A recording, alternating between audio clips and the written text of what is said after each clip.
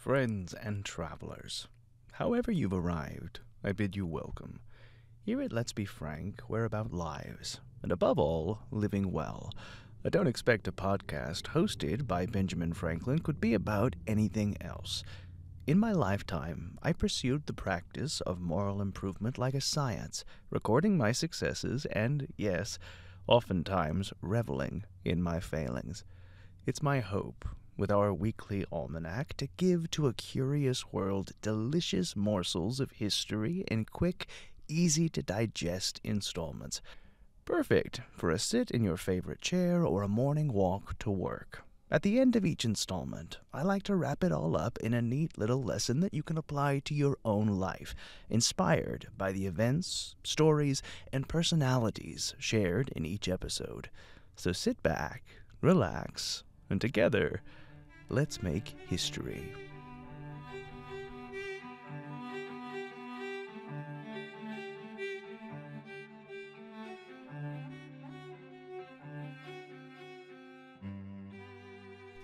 Greetings and salutations, dear listener. Welcome to another installment of Let's Be Frank, an auditory almanac for the curious mind with me, your faithful friend and host, Dr. Benjamin Franklin, printer.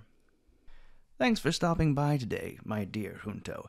If you wish to get to know us better, check us out at Instagram, TikTok, and YouTube at B Franklin Live. If you like the show, it would mean a great deal to me if you liked it and left a review to make it easier for others to find us. And if you love the wit and wisdom of Benjamin Franklin in the 21st century, consider joining our Patreon to support the history we try to make every day. You can find the link in our show notes. We have just one more episode to go before our thrilling season finale, so let's dig right into it. For purposes of good order, this podcast is composed of several primary sources associated with Ben Franklin's life, knit together to collect it all into one narrative on a cohesive theme. Today's episode is the fourth and final installment of this season's main focus, the winding road that brings us to this upcoming Saturday, the 250th anniversary of the Boston Tea Party. Today, we fill in all the pieces that set the table for our little party so that, with our finale, we can take this carefully laid table and make an absolute mess of it. Trouble continues to brew in the American colonies, and my friends, we have a front row seat. So sit back, relax, and let's get ready to spill. Spilling Tea, Part 1, had us talking about the colony's reaction to the Stamp Act, with accounts from Richard Bland, John Dickinson, and yours truly. In Part 2, we explored the riots in response to the Stamp Act, all the way to the Boston Massacre. Part 3, we heard from John Hancock, the defense of Mr. John Adams, of the soldiers involved in the 1770 massacre. So, my friends, the question is, where do we start now? Well, dear listener, we've talked about the Stamp Act, debated the legality of it, and explored the inconvenience of the Townshend Revenue Acts. So how did the tea become center stage in the midst of this baleful and politically fraught pageantry? Well, the Townshend Revenue Acts, which placed duties upon paper, lead, glass, paint, and tea, would eventually be repealed, except for the duty on tea. Parliament would double down upon these duties in May of 1773 with the passing of the Tea Act. Now, while the Stamp Act was put forward under the auspice of making the colonies pay their fair share for the French and Indian War, the Tea Act had a less honorable motivation. It existed solely to prop up a company that by 1773 was deemed too big to fail. I'm speaking, of course, of the East India Company. Now, it was worth mentioning that several major investors and shareholders of that company happened to be members of Parliament.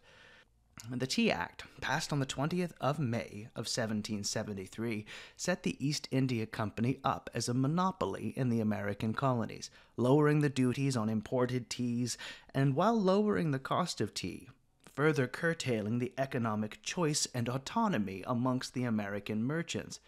Now, the purpose of the Tea Act was twofold. One, to save the near-bankrupt British Import Company by granting it a virtual monopoly of the American tea market, and two, and this is the troublesome bit, to assert British authority to tax the American colonies. The act reduced the duty on British tea, but for decades American merchants had avoided paying any tax on tea by smuggling lower-priced tea from French and Dutch suppliers and bribing British officials to look the other way. So here we see yet more evidence, my dear friends. The American Revolution was not pursuing anything different, but rather the autonomy and independency that the colonists had always enjoyed. We wrapped it up in pretty ideals, life, liberty, and the pursuit of happiness, but in 1773, as we walk the narrow road to our tea party, a great many of the American colonists simply had their minds upon their pocketbooks. Our first primary source for the day comes from one David Ramsay, who offers a brilliant summary of this particular epoch in his History of the American Revolution, 1789. Here is what Ramsay has to say. For 10 years, 1764 to 1773, there had now been but little intermission to the disputes between Great Britain and her colonies. Their respective claims had never been compromised on middle ground. The calm which followed the repeal of the Stamp Act was, in a few months, disturbed by the Revenue Act of the year 1767, one of the Townshend Acts. The tranquility which followed the repeal of the 5/6 of that act in the year 1770 was nothing more than a truce. The reservation of the duty on tea, made as an avowed evidence of the claims of Great Britain to tax her colonies, kept alive the jealousy of the colonists, while at the same time the stationing of a standing army in Massachusetts, the continuance of a board of commissioners in Boston, the constituting the governors and judges of that province independent of the people, were constant sources of irritation. The altercations which at this period were common between the royal governors and the provincial assemblies, together with numerous vindications of the claims of America, made the subject familiar to the colonists. The ground of the controversy was canvassed in every company. The more the Americans read, reasoned, and conversed on the subject, the more were they convinced of their right to the exclusive disposal of their property. This was followed by a determination to resist all encroachments on that palladium of British liberty. They were as strongly convinced of their right to refuse and resist parliamentary taxation as the ruling powers of Great Britain were of their right to demand and enforce their submission to it. The claims of the two countries being thus irreconcilably opposed to each other, the partial calm which followed the concession of Parliament in 1770 was liable to disturbance from every incident. Under such circumstances, nothing less than the most guarded conduct on both sides could prevent a renewal of the controversy. Instead of following those prudential measures which would have kept the ground of the dispute out of sight, an impolitic scheme was concerted between the British ministry and the East India Company, which placed the claims of Great Britain and her colonies in hostile array against each other. In the year 1773 commenced a new era of the American controversy. To understand this in its origin, it is necessary to recur to the period when the solitary duty on tea was accepted from the partial repeal of the Revenue Act of 1767, when the duties which had been laid on glass, paper, and painters' colors were taken off. A respectable minority in Parliament contended that the duty on tea should also be removed. To this it was replied that as the Americans denied the legality of taxing them, a total repeal would be a virtual acquiescence in their claims, and that in order to preserve the rights of the mother country, it was necessary to retain the preamble and at least one of the taxed articles. It was answered that a partial repeal would be a source of endless discontent, and that the tax on tea would not defray the expenses of collecting it. The motion in favor of a total repeal was thrown out by a great majority. The expected revenue from tea failed in consequence of the American Association to import none, on which a duty was charged. This, though partially violated in some of the colonies, was well observed in others, and particularly in Pennsylvania, where the duty was never paid on more than one chest of that commodity. This proceeded as much from the spirit of gain as of patriotism. The merchants found means of supplying their countrymen with tea smuggled from countries to which the power of Britain did not extend. They doubtless conceived themselves to be supporting the rights of their country by refusing to purchase tea from Britain, but they also reflected that if they could bring the same commodity to market free of duty, their profits would be proportionately greater. The cry of endangered liberty once more excited an alarm from New Hampshire to Georgia. Though the opposition originated in the selfishness of the merchants, it did not end there. The great body of the people, from principles of the purest patriotism, were brought over to second their wishes. They considered the whole scheme as calculated to seduce them into an acquiescence with the views of Parliament for raising an American revenue. Much pains were taken to enlighten the colonists on this subject, and to convince them of the imminent hazard to which their liberties were exposed. The provincial patriots insisted largely on the persevering determination of the parent state to establish her claim of taxation by compelling the sale of tea in the colonies against the solemn resolution and declared sense of the inhabitants, and that at a time when the commercial intercourse of the two countries was renewed and their ancient harmony fast returning, the proposed vendors of the tea were represented as revenue officers, employed in the collection of an unconstitutional tax imposed by Great Britain. The colonists reasoned with themselves that, as the duty and the price of the commodity were inseparably blended, if the tea was sold, every purchaser would pay a tax imposed by the British Parliament as part of the purchase money. To obviate this evil and to prevent the liberties of a great country from being sacrificed by inconsiderate purchasers, sundry town meetings were held in the capitals of the different provinces, and combinations were formed to obstruct the sale of the tea sent by the East India Company. As the time approached when the arrival of the tea ships might be soon expected, such measures were adopted as seemed most likely to prevent the landing of their cargoes. The tea consignees, appointed by the East India Company, were in several places compelled to relinquish their appointments, and no others could be found hardy enough to act in their stead. The pilots in the river Delaware were warned not to conduct any of the tea ships into their harbor in New York. Popular vengeance was denounced against all who would contribute in any measure to forward the views of the East India Company. The captains of the New York and Philadelphia ships, being apprised of the resolutions of the people, and fearing the consequence of landing a commodity charged with an odious duty in violation of their declared public sentiments, concluded to return directly to Great Britain, without making any entry at the customs house. It was otherwise in Massachusetts. So here we are, my friends, the autumn of 1773. News of this hated Tea Act is here in the colonies. Capital cities host meetings to determine what are we to do with this tea coming into the colonies. While Philadelphia and New York have made decisions, the people of Boston endeavor to determine what course of action will lead to the restoration of their liberties.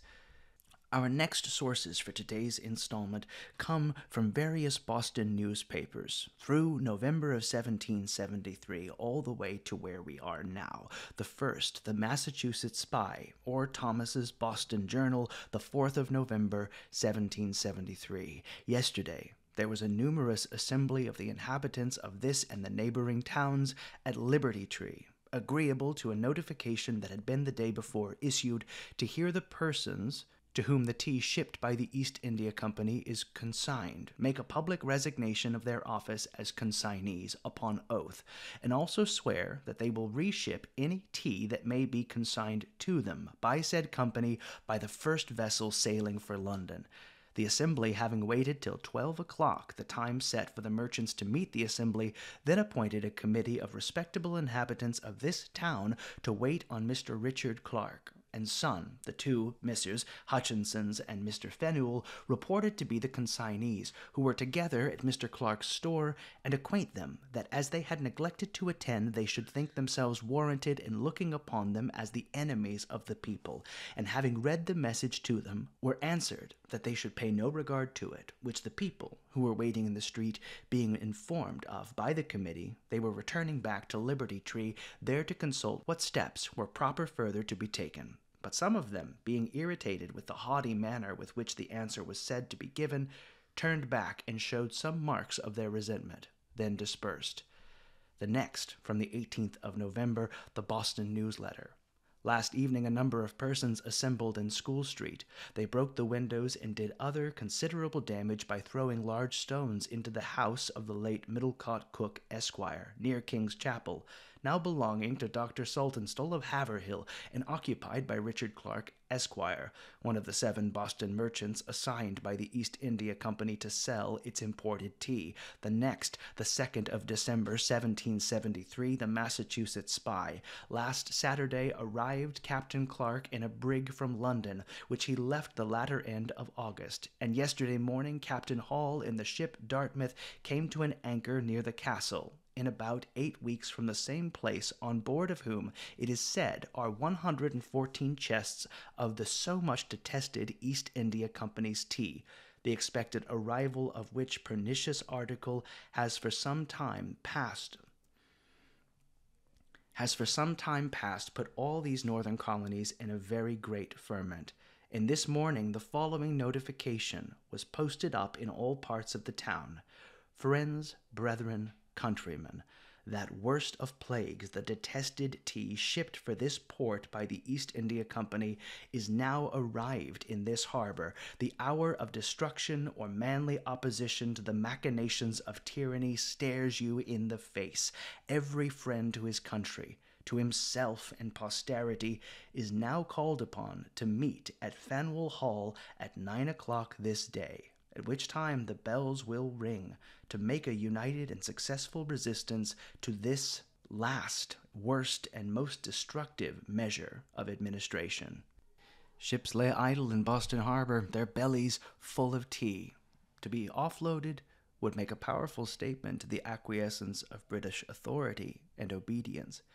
With the eyes of the other colonies all upon the people of Boston, and meetings set for the next several days, what will the citizens of Boston do?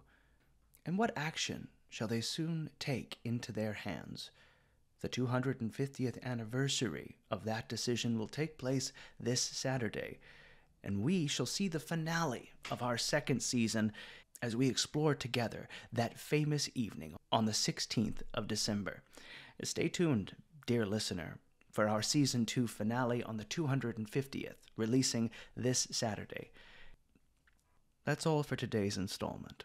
With that, we had more hours in the day, but as always, we have nothing but time between us. Resource materials and images from this week's episode can be found in the journal section of bfranklinlive.com. You can follow us on Instagram and TikTok at bfranklinlive, and Let's Be Frank, an auditory almanac for the curious mind, on Facebook. Love the wit and wisdom of Let's Be Frank?